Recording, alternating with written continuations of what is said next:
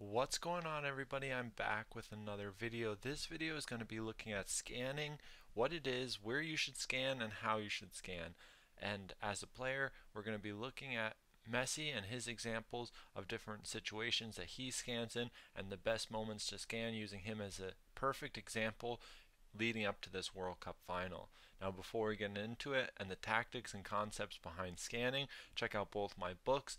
There's links in the description below. I'm using Keyframe to make this video, and I just came out with a new tactics course. If you want to check it out, it's in the description.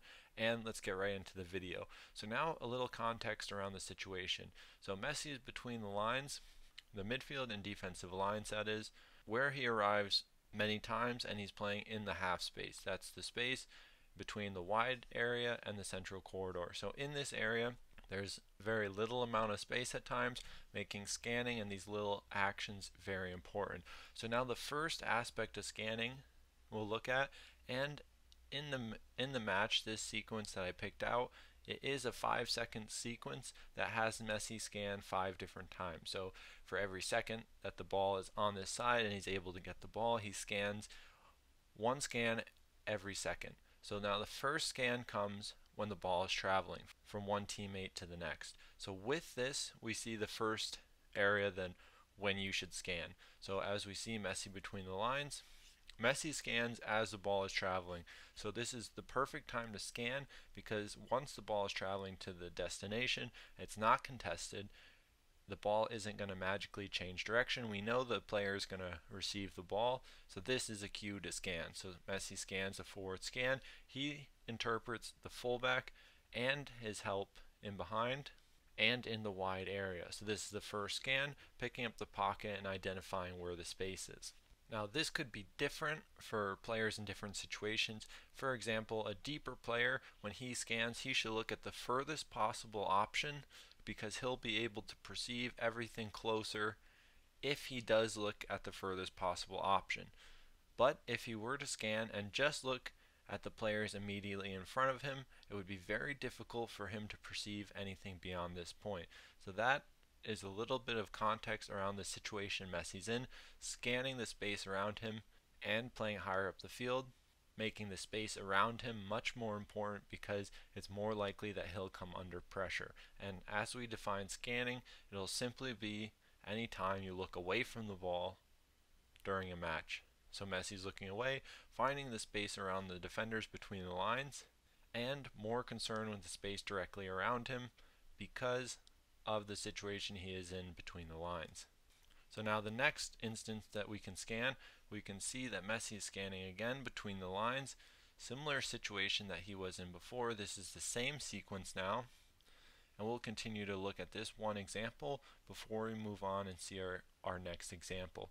So he's between the lines, still in the half space, and now the player receiving the ball, the central defender for Argentina, he takes his first touch out in front of him, and I'll just isolate this box so we can see the ball. So the ball's out of his feet in front of him, and now there's no chance that the player can magically play the ball because it's out of his feet. He had just received the ball.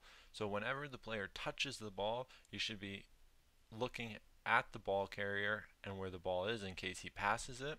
But with the player receiving the ball out of his feet, that's another cue to scan.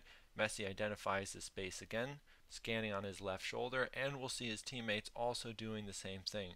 We see DePaul taking this cue and scanning as well. So DePaul is also taking the cue of the player receiving the ball outside his feet, and DePaul is scanning the space as well, and scanning the Croatian players and where the space is.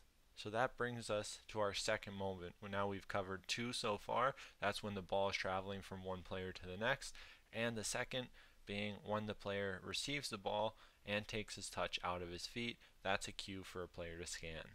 Now the third way that we're going to identify as a cue to scan, we'll categorize this as the critical scan. So Messi is still our player of interest. He's in a little bit deeper role, which we can look at where he wants to scan now. And what a critical scan is, it's a scan that occurs while the ball is traveling from your teammate to you, the receiver. So by the ball traveling to Messi, it's about halfway. Messi takes this cue to scan. he's watching his teammate as the ball is played and makes contact, but then as soon as it leaves his foot, he takes a scan, perceives the furthest possible passing options for Messi, because as he looks higher up the field, he will at the same time be able to perceive the defensive players for Croatia closer around him, and he'll be able to see them coming. So in a deeper area, this is much more relevant to look at the furthest possible option. So by doing so, he's able to perceive the pressure coming and identify players in higher areas between the lines that he could play to, or if he comes under pressure, outlets are cut off, he can then always circulate the ball and maintain possession in different parts of the field.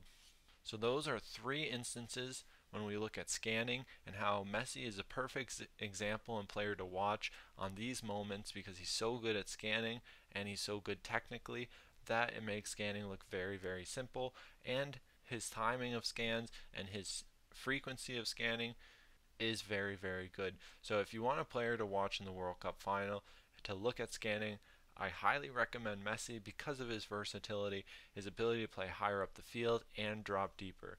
So all these ideas around scanning will be implemented by just watching Messi. So let me know in the comments below what you think of the video and who you think will win the World Cup final on Sunday. And I'll see you in the next one.